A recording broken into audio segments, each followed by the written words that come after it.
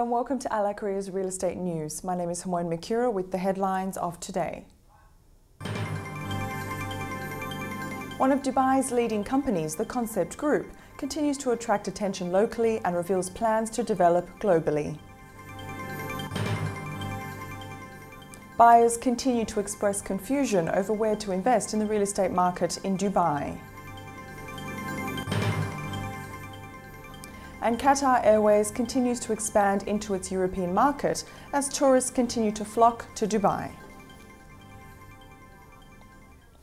The Concept Group is a communications company that has been established for over 25 years.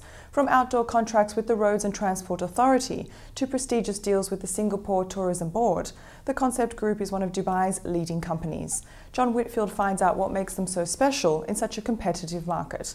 Stay tuned for more.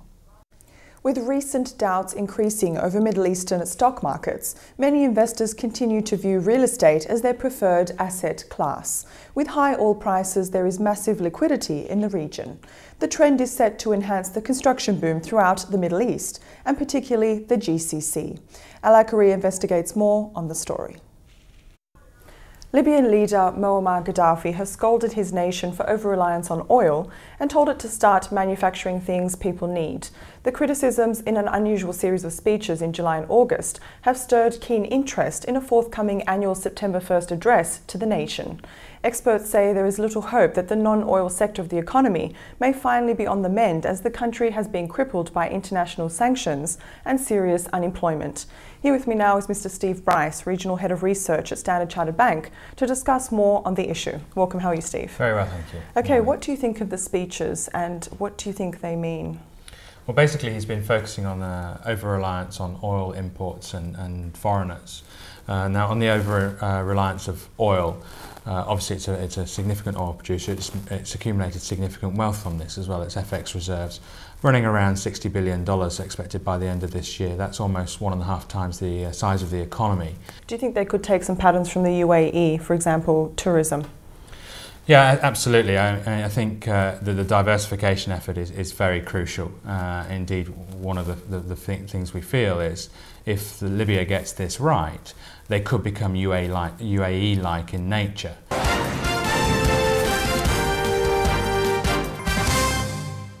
Hello and welcome to AQARIYA's Real Estate News. My name is Hermoine Macura with the headlines of today. The humanitarian conference held in Sweden last week raises hopes for funds to rebuild Lebanon. The booming real estate sector across the Middle East continues to create opportunities for Asian businesses. And a Category 4 storm is causing massive destruction along Mexico's Pacific coast.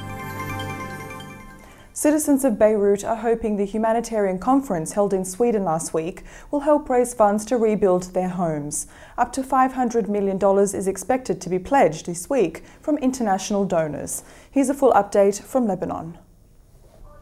Emaar has announced the launch of their 6th and final tower block in the Dubai Marina. The Delphine will offer 1- and 2-bedroom apartments and is on schedule to be completed by January 2008. It follows the successful launch of the Aurora last month. More to follow. One of the most internationally renowned real estate service companies is set to acquire a Dubai-based property investment house. The New York Stock Exchange-listed Jones Lang LaSalle is purchasing the RSP Group. The acquisition will allow the company to have a substantial presence in the Middle East region. More to follow. Peacekeeping troops continue to arrive in Lebanon to patrol the borders. Cost-effective real estate continues to be in demand as residents suffer high housing costs. And the celebrations continue as the latest addition to the Japanese royal family is given the name Serenity. Peacekeeping troops continue to arrive in Lebanon to police the border with Israel. Armoured vehicles have also arrived in the capital from France and will be deployed in southern Lebanon. Here's a full update from Lebanon.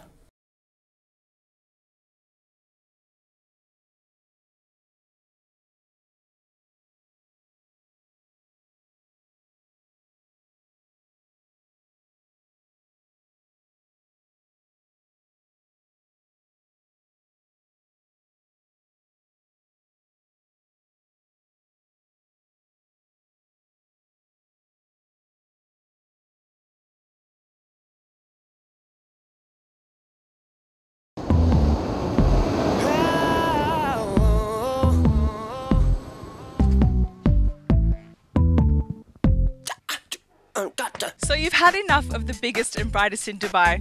Well, why not try the sheer thrills of dune bugging Bedouin style? My name is Hermoine and I'm about to take you on a roller coaster ride where we head to the desert of Dubai. So stay tuned and let's have some fun. We've just been hitting some of the sands. Let me tell you, my stomach was flipping. It was unbelievable. There was even some times I thought we were going to roll over. But as you can see, we've got nothing to worry about because we're completely caged in, and we've got the bucket seats as well to prevent me from ever falling out or ever falling over. So stay tuned as we hit the slopes again.